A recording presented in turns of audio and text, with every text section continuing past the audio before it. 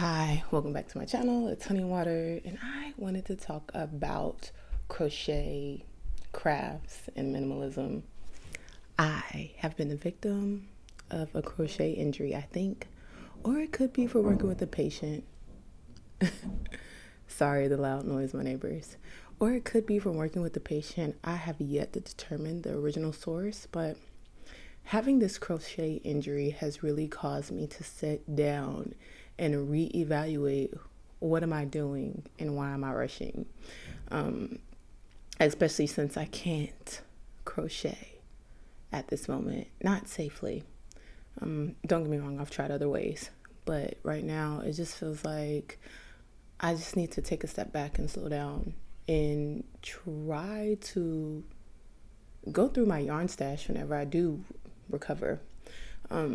I don't have a lot of yarn because I live in like a 2x4 apartment. I stay in the city or near the city, and I stay in a studio apartment, and I don't have enough space here. And when I started this crochet hobby, it felt really great, and then I found myself doing the same things that I was doing before with shopping, except for it slowed me down a little bit because I'm making my own clothes. But basically, I just kept found myself obsessed, slightly, ever so slightly, obsessed with buying yarn. And I just need to pump the brakes on that too, because why am I buying so much yarn? Is it possible to be a craft person, a person invested in the craft, and still be a minimalist?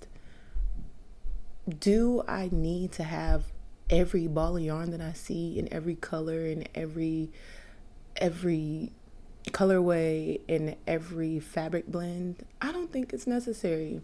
And I think that consumerism hits us, at least it hits me, whenever I end up going to a yarn store and then I see it and then I have to have it. It's that same fix that I used to get with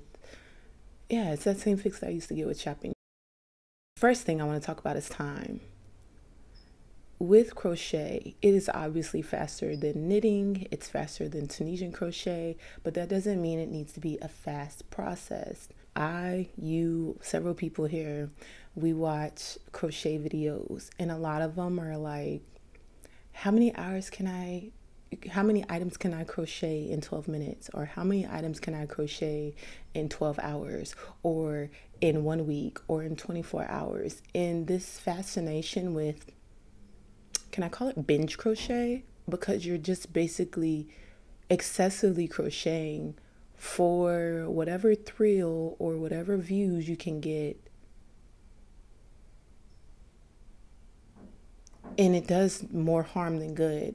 The harms that I can see that happens are like the mental stress.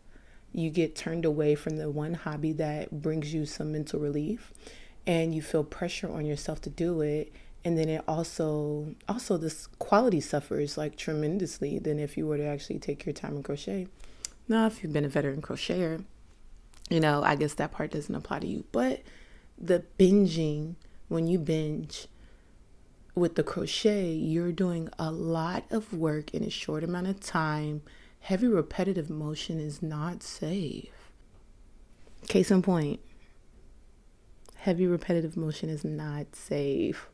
So I think it's really important that we just take our time and slow down. Yarn can be really cheap and you buy a lot of it and you think you're making a deal with yourself, or you think you're getting a great deal by buying cheaper yarn, but you're still spending in excess. Or you can be the person who only invests in high quality yarn, and with that comes more bills, more budgeting that you're probably not doing, or maybe you are, but really take a step back and look at how much money you're spending on yarn, especially if there's no recoup. If you don't have a yarn business, why do you have a whole case of yarn behind you? Is it for aesthetics? Is it to make you feel good? If so, I invite you to find other ways to help you feel good.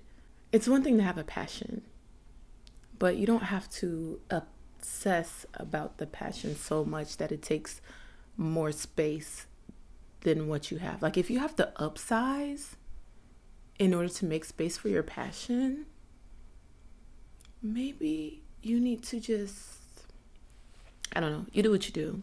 Everyone does what they want to at the end of the day. But it's very easy to hoard all the yarn, all the different types of crochet. Are you making crochet projects that you actually like? Are you? So with crocheting, I found myself trying to just work on one project at a time. And then I would work on that project until the yarn frustrated me or until I was almost done and I did not finish. That not weaving in the ends, not finishing the sleeve or the sleeves, just like working up projects and then putting them down and then picking up others. And some of them I'm not even sure what I plan to crochet. You could blame me and say, yes, honey water, why don't you just keep track of your projects? I could do that. But my point is, why am I working on so many projects at a time? Complete something. Take your time. Don't rush to do the project and complete something. Why is that so difficult? It's like eating a meal and not finishing that last bite. That satiation that comes. Your body stops when you're naturally satisfied or content. And if you're treating crochet like a meal instead of like a snack, you might find yourself not finishing your projects because you're cranking out so much, So maybe start a project, come back to it, revisit it, like date your project, go on a time frame that okay, for today, I'm going to spend this much time crocheting on this project. And I'm not going to start another project. And then I'm going to spend this amount of time on my project. Invite the craft slowly into your life instead of just taking a whole day to like binge crochet or binge knit, or perhaps binge isn't the best word, but that's the one I got right now. But yeah, just take your time. You don't have to not finish your meal. Maybe you can just make your meal smaller. You don't have to not finish your crochet project and then feel bad because you have this box of abandoned crafts that you haven't been working on. You can make either the project smaller or make the amount of time that you spend. Oh, living in the city is crazy, man. What was I saying? Why not treat your crochet or your craft project like a snack instead of a meal? You don't have to finish it to completion in one setting and then not be able to finish that last bite. Just do it a little bit at a time. You'll finish your project probably, and you won't get tired of the crocheting. The project is always there. It will be there, but you won't always be. We won't always be here. So take the time away from crochet to enjoy other things in life. Go outside, breathe fresh air, spend time with your family and your friends, or do a puzzle. Just break up the monotony, because you might get tired of it and you might not finish that last bite. You might not finish that last stitch on your crochet project.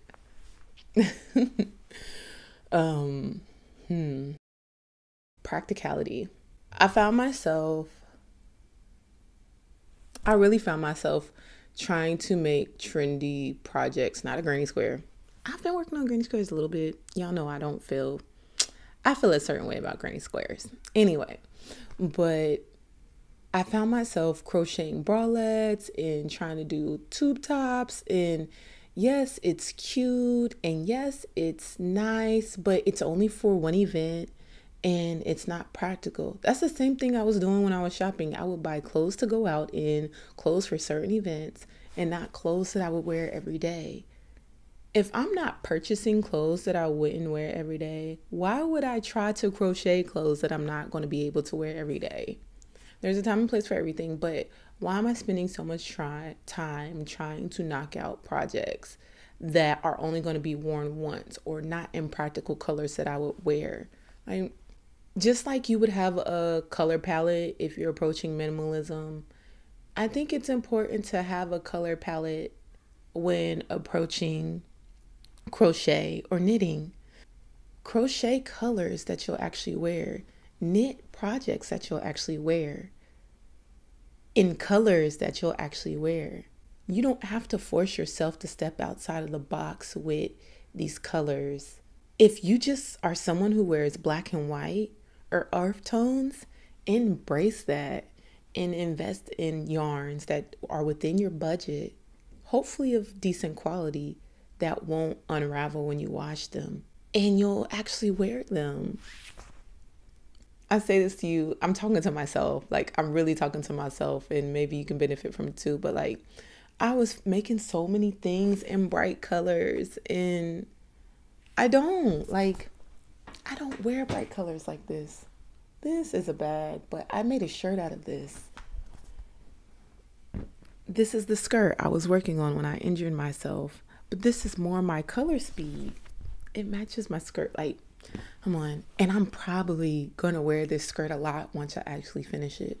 If I do, because my finger needs to heal, and I'm so ready to get back. Oh, you know what? There's more. Destashing. If you don't have a business when it comes to this crochet and knitting and other crafting things, once you destash, don't re-up. Buy the yarn that brings you joy, buy the yarn that speaks to you, but most importantly, buy the yarn that you're going to use. If you're not going to use that yarn, donate it. And if you're not going to use that yarn in like 3 months or 6 or less, then if you have a receipt, you might be able to return it. That's what I did. And if you're not one to keep receipts, then if you shop at these fabric stores like Joann and Hobby Lobby, you might be able to do like a order for pickup, and that's a digital trail of your receipt. Easy. If you're someone who loses paper receipts kind of fade over time anyway, but if you buy for pickup or online, oftentimes you can just bring it back to the store and trade it in or get your money back, you know? So I think it's important to really assess your habits and your purchases, assess how you're going to move forward, and have a game plan before you start buying yarn again, or else you're going to end up in the same old, and find yourself up to your neck in yarn, a crochet closet full of yarn, a yarn corner that's overflowing. You're going to be there again if you don't have a game plan. So make a game plan. Figure out your color palette. Figure out the type of clothes or items you want to make. Have space for that. Leave your projects visible so you can come back to them, and come back to them daily if it's not a project that can be finished in one day. And if it's a project that maybe could be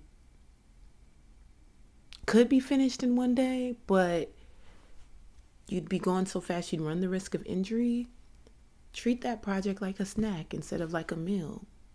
Go slow. The craft isn't going anywhere, but you will. No need to chase after it. Enjoy your life.